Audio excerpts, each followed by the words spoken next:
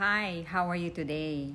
Of course, it's nice to say you are blessed by Jesus and highly favored by God. Amen. Praise God. Hallelujah. Amen.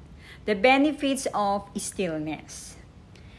I want to share this verse to you guys about in Psalm 46 verse 10. Be still and know that I am God. I will be exalted among the nations, and I will be exalted in the earth. I want to encourage you to take time to be still and meditate on the Word of God. Amen? So, when you have regular times of meditation, you will experience more peace in your life. So, from now on, my dearest beloved, start meditating. Amen? So, my dearest beloved, when you are still, you will be more sensitive to the Holy Spirit. So, you need to be still. Amen? So, when you are still, you receive answers to problem. And I do not know of anyone who spent time being still who regularly is troubled, anxious, or critical of others. Why? Why they are experiencing that one? You know why? Why is why? You know why? Why is why? Okay, I will say again. I do not know most of the people. Even they are praying to God and they are serving to God.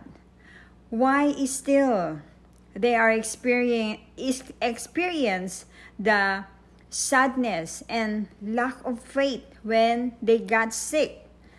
And most of the people, here's my advice to you guys, because this is my observing. Many people, I will say they are believing God. But my dearest beloved, we need to believe from our heart, from our mind. And we need to use our faith. God gave that already to us because of grace. So, what part of the word should you meditate on? Well, meditate on the part of the word you need the most. If you can think of anything specific, you can meditate on who you are in Christ, on your Father's good opinion of you, and you can meditate on the fact that nothing can separate you from the love of God, from His love. Amen? Amen. Praise God. Hallelujah. Hallelujah. Amen. So, from now on, you can read a chapter in the Bible, and when a scripture reaches out and taps you on the shoulder, meditate on that. When you feel like tingling in your body, when you feel like different chill in your body, meditate that words. And when you meditate that, you can feel more. That's the Holy Spirit. Meditate on the fact that your sins have been forgiven and you can't be judged guilty anymore. So do it as part of your relationship with Jesus. Amen?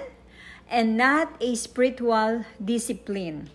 Meditation in the Word is spending time with Jesus. Relax and enjoy your time with Jesus, with Him. Amen? Amen. I encourage you to take a few moments right now to be still, even if it's just a few minutes, and say, thank you, Jesus. Thank you, God. Thank you for everything. And thank you for your love. Thank you, Father. Thank you, my dear Jesus, my beautiful Holy Spirit, for giving me, for make me usable in this world, oh God. Make me usable to your to your kingdom, oh God.